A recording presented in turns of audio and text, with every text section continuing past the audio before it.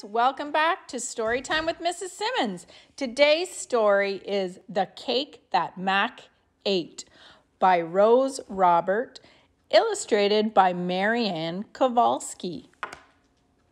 This is the cake that Mack ate. This is the egg that went into the cake that Mack ate.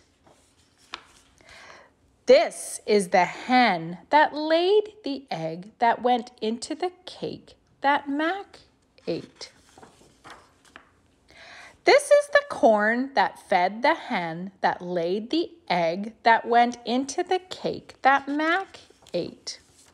This is the seed that grew into corn that fed the hen that laid the egg that went into the cake that Mack ate. This is the farmer who planted the seed that grew into corn that fed the hen that laid the egg that went into the cake that Mack ate. This is the woman who married the farmer who planted the seed that grew into corn that fed the hen that laid the egg that went into the cake that Mack ate. These are the candles that lit up the cake that was made by the woman who married the farmer who planted the seed that grew into corn that fed the hen that laid the egg that went into the cake that Mack ate. This is Mack.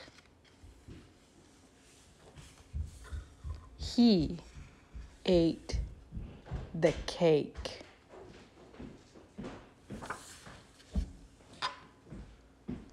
The end. Thanks for coming to Storytime with Mrs. Simmons.